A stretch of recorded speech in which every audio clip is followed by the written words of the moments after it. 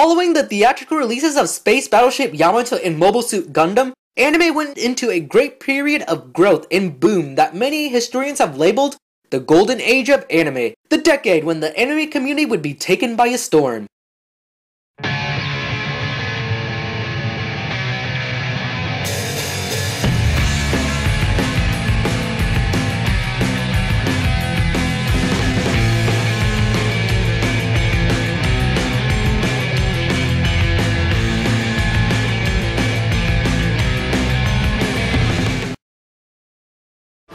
This is the story of the super force of space explorers. Specially trained and sent by the Alliance to bring back Voltron, Defender of the Universe. Voltron, Defenders of the Universe. Hayao Miyazaki and Isao Takahata founded the internationally recognized Studio Ghibli in 1985. The subculture otaku, a Japanese term describing a person obsessive with anime or manga, emerged in the late 70s that became ever more present during the 80s. Anime magazines Animage and New Type popped up in response to the overwhelming fandom of Space Battleship Yamato and Mobile Suit Gundam. Passionate university otakus formed Gainax, the same studio that brought us Neon Genesis Evangelion and Gurren Lagann. They started off their career producing amateur shorts at anime conventions. Urusei Yatsura received an anime adaptation in 1981, feeding onto the likings of the otaku culture of high school and including a protagonist surrounded by cute girls that established the show as the first harem anime. Full of spaceship battles and insightful views on politics, the ambitious anime show Legends of the Galactic Heroes was released on a fan-led video subscription. And finally, the creation of the home video market. Anime viewers could finally watch and rewatch anime right in their homes without worrying about leaving for the theaters or tuning into TV at the right time. The original animation or OVA was introduced by Mamoru Oshii's not-so-successful project Dallos.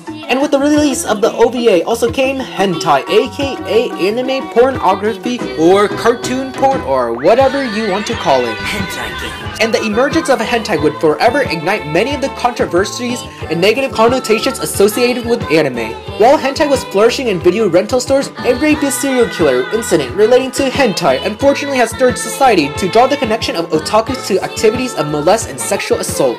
No longer would being called an otaku be considered an honor. It would simply become derogative over time in the decades to come as other anime-related crimes would further gradually encourage society's disapproval of the otaku culture. As far as the release of anime titles go, 1983 saw the release of soccer anime Captain Tsubasa, the first worldwide successful sports anime that would influence the creation of anime in this genre. In 1983, Golgo 13 the Professional was the first anime to experiment with computer-generated images or CGI. The success of Dragon Ball in 1984 paved the way for the martial arts genre in anime. Also part of the same genre, the show that is full of manliness, exceeding testosterone-inducing levels of over 9,000, Fist of the North Star kicked off the same year. And of course, there's also the plethora of space operas, mecha, and robot anime that dominated the golden age of anime. Robotech and along with the Space Yamato Battleship dubs became hits in the United States, bringing in another wave of anime fans. The Mobile Suit Gundam sequel, Mobile Suit Zeta Gundam, achieved average ratings of 6.6% and peaking at 11.7% in Japan. Furthermore, anime films became more ambitious than ever, with every one of them trying to beat each other in production and spending. One of the most influential anime films, Nausicaa of the Valley of the Wind, set the standards of anime filmmaking during the decade and as well as established the foundations of Studio Ghibli. Shortly afterwards, Studio Ghibli released their first film in 1986, Laputa Castle in the Sky. Gainax then set out to compete with Studio Ghibli's Nausicaa of the Valley of the Wind by producing one of the most expensive anime films at the time, Royal Space Force The Wings of Hanamais. It was critically acclaimed and performed well in the box office, but didn't even come close to breaking even, virtually leaving Studio Gainax bankrupt. Children's story My Neighbor Totoro and anti-war film Grave of the Fireflies released the same year in 1988, both regarded highly by critics. Akira released that same year with cost productions rivaling that of Royal Space Force The Wings of Hanamais. Although the film failed in Japan, Akira has widely been considered a landmark anime, credited for bringing in another wave of anime fans in the West where it became an occult hit. It was the exceeding production costs of both Akira and Royal Space Force The Wing of Hanamais that would end the era of ambitious and expensive anime filmmaking. Studio Ghibli would emerge victorious at the end of the decade with Kiki's Delivery Service. The golden age of anime would finally close its curtains with the death of Astro Boy creator Osamu Tezuka and for Hirohito only a few weeks earlier. It was truly an end of an era. Anime conventions were becoming bigger, running annually and attracting more fans. Popular and well-known conventions emerged in this decade, including Anime Expo and A-Kon. With the VHS also came the rise of fan subs from anime imports. Domestic licensors including Streamline Pictures, AD Vision, and Giant Pictures appeared, distributing anime for the international audience. While anime once appealed to the niche die-hard sci-fi geeks, which consisted of university students and the film enthusiasts that found their love for anime during the 70s and 80s, the anime adaptation of video game Pokemon further broadened the audience in the West. Before Pokemon, anime was perceived as either teenager shows, or violent cartoons, or even cartoon porn. The immense popularity of Pokemon and Dragon Ball Z has cemented anime as merely a cartoon in the eyes of the general public. And to that point, it is true. The anime of mechas and shonen consisted, and even today, a niche fandom whose popularity and revenues can't compete with those of Pokemon and Studio Ghibli films. To put into perspective, the first two Pokemon movies opened with 8 figures, whereas the 1995 Ghost in the Shell film had a modest opening weekend of $2,737. But despite the conspicuous differences in sales, distributors like ADV Films held on to conservative ways. Focusing on the fan-friendly market, they appealed to this niche American fandom rather than the men's popular children's sector that Studio Ghibli managed to achieve, which has yielded way to their success internationally. In 1996, Disney bought rights to all of Ghibli's films. Furthermore, the popularity of the video game industry began luring many animators away from the harsh life of anime. Computers became ever more present as opposed to hand-drawn animation. Video games and anime collaborated on works, which has led to the formation of studios such as Production IG, the same guys who would bring us Attack on Titan, Guilty Crown, and the Ghost in the Shell franchise. Even though the golden age of anime seemed to have ended, the 90s for anime still released a number of both short and long-running titles.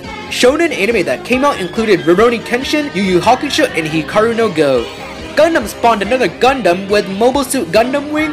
Sailor Moon inspired Revolutionary Girl Utena, making its way to the niche fandom. Shinichiro Watanabe teamed up with composer Yoko Kanno to produce one of the greatest shows during the decade, Cowboy Bebop.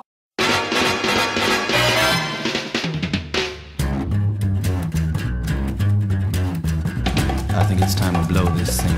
Get everybody in the stuff together.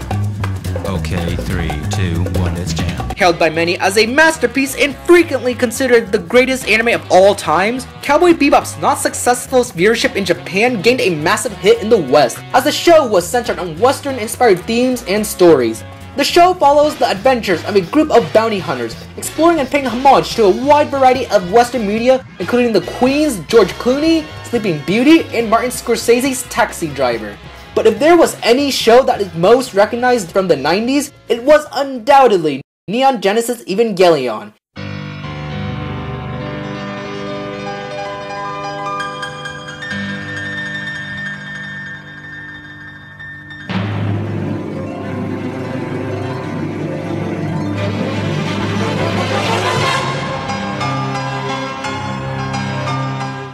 It was a highly popular but controversial show. In fact, the ending was so controversial that fans threatened the director and staff, resulting in the release of the End of Evangelion movie that tells an alternative ending to the series. At a time when anime was in a slump, partially due to the troubling economy in Japan, Neon Genesis Evangelion revitalized and transformed anime, as well as popularizing the 13 to 26 episode standard for anime series. The show deconstructed the mecha genre and the character archetypes of spineless main male archetypes, tsunderes, and danderes, which have become prevalent in anime today. Look at the mainstream side of anime. Pokemon sat on top of the anime world with a gratuitous plethora of Nintendo kids excited for the next episode. Dragon Ball Z pumped up the boys, and Sailor Moon was idolized by the girls.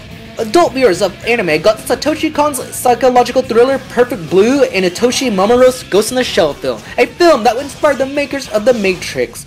Studio Ghibli released their ambitious film Princess Mononoke in 1997. The decade ended with two things that will shape the next century of anime: the DVDs, and biggest of all, the rise of the internet.